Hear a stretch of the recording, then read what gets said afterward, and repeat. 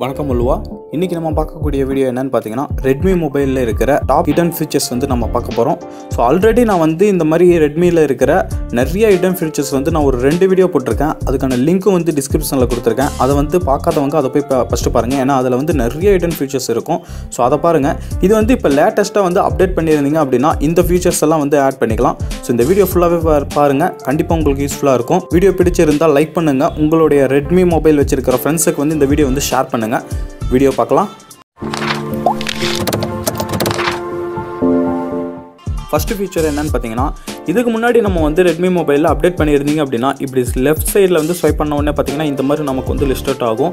So இது நிறைய பேருக்கு வந்து இரிட்டேட்டிங்காக இருக்கலாம், ஒரு சில பேருக்கு வந்து யூஸ்ஃபுல்லாக கூட இருக்கலாம். ஸோ இதில் இருக்கிறது வந்து நமக்கு வந்து தேவையில்லாத கூட இருக்கலாம். ஸோ கீழே பார்த்தீங்கன்னா ஃபுல்லாக வந்து ஸ்க்ரோல் பண்ணோடனே கஸ்டமைஸ்ன்னு இருக்கும்.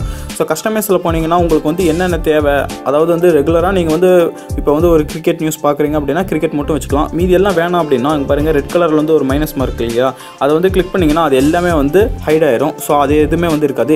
இல்லை எனக்கு வந்து இந்த லெஃப்ட் சைடே வேணாம், இது எல்லாமே வந்து போகணும் அப்படின்னு நினச்சிங்கன்னா உங்களுடைய மொபைலில் லாங் ப்ரெஸ் பண்ணுங்கள். லாங் ப்ரெஸ் பண்ணிங்கன்னா உங்களுக்கு வந்து செட்டிங்ஸ்னு இருக்கும். செட்டிங்ஸ் போங்க. அதில் வந்து மோர் செட்டிங்ஸ் இருக்கு இல்லையா, அதில் போங்க. போயிட்டு செகண்ட் ஒன் பாருங்கள், ஆப் வேலட் அப்படின்ட்டு இருக்கு இல்லையா, அதை ஆஃப் பண்ணுங்கள்.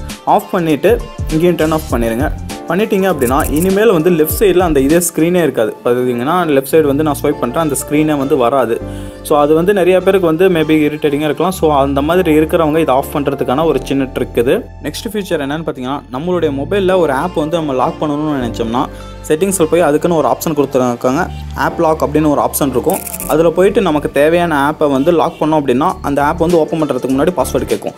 ஸோ இது வந்து நார்மலாக இருக்கிறது. ஸோ இப்போ ஆல்ரெடி நான் வந்து இன்ஸ்டாகிராம் வந்து லாக் பண்ணியிருக்கேன். அதுவும் நமக்கு வந்து டிஸ்பிளே ஆகிட்டுருக்கு. பட் வந்து நம்ம லாக் பண்ணுற ஆப்பை வந்து விசிபிளும் ஆகக்கூடாது அப்படின்னு நினச்சிங்கன்னா டாப் கார்னரில் செட்டிங்ஸ்னு ஒரு ஐக்கான் இருக்கு இல்லையா, அதை வந்து கிளிக் பண்ணுங்கள். கிளிக் பண்ணதுக்கப்புறம் பார்த்தீங்கன்னா உங்களுக்கு வந்து ஹிடன் ஆப்ஸ் அப்படின்னு சொல்லிட்டு ஒரு ஆப்ஷன் கொடுத்துருப்பாங்க. அந்த ஆப்ஷனை வந்து ஆன் பண்ணுங்கள். ஸோ செகண்ட் ஆப்ஷனில் மேனேஜ் ஹிடன் ஆப்ஷன் இருக்கு இல்லையா, இதில் போயிட்டு நமக்கு வந்து என்ன ஆப் வந்து வேணுமோ அதை வந்து லாக் பண்ணலாம். ஸோ எகெயின் வந்து இன்ஸ்டாகிராம் வந்து நான் வந்து லாக் பண்ணுறேன். ஸோ லாக் பண்ணதுக்கப்புறம் இப்போ வந்து நம்மளோட டிஸ்பிளேவில் பார்க்கலாம். இங்கே பார்த்தீங்கன்னா எனக்கு வந்து இன்ஸ்டாகிராம் வந்து இப்போ ஹைட் ஆயிடுச்சு. ஸோ இதை வந்து எப்படி பார்க்குறது அப்படின்னா, நம்மளுடைய மொபைலை வந்து நீங்கள் அந்த ஹிடன் ஆப்ஸ் வந்து ஆன் பண்ணும்போதே அது வந்து ஒரு டெமோ வந்து காமிக்கும்.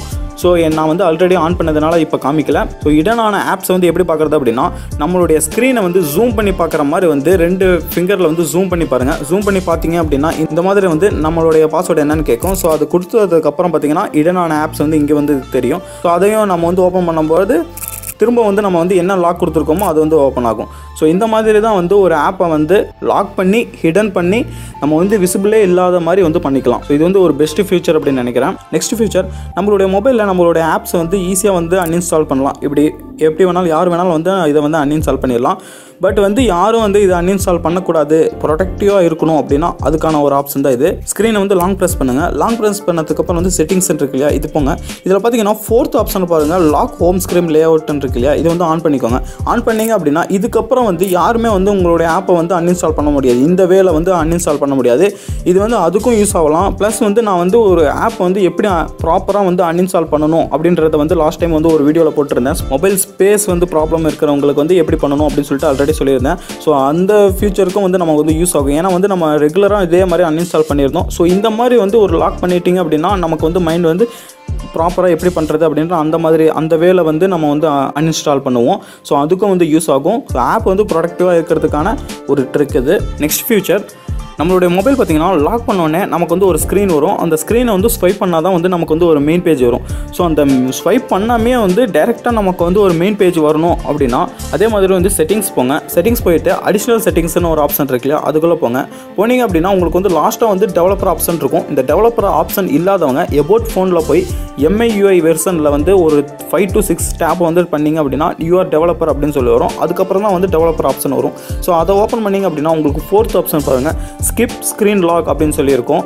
அதை வந்து ஆன் பண்ணுங்கள். ஸோ ஆன் பண்ணதுக்கப்புறம் என்னுடைய மொபைல் பார்த்தீங்கன்னா இப்போ வந்து லாக் பண்ணி அன்லாக் பண்ணுறேன். லாக் பண்ணியாச்சு.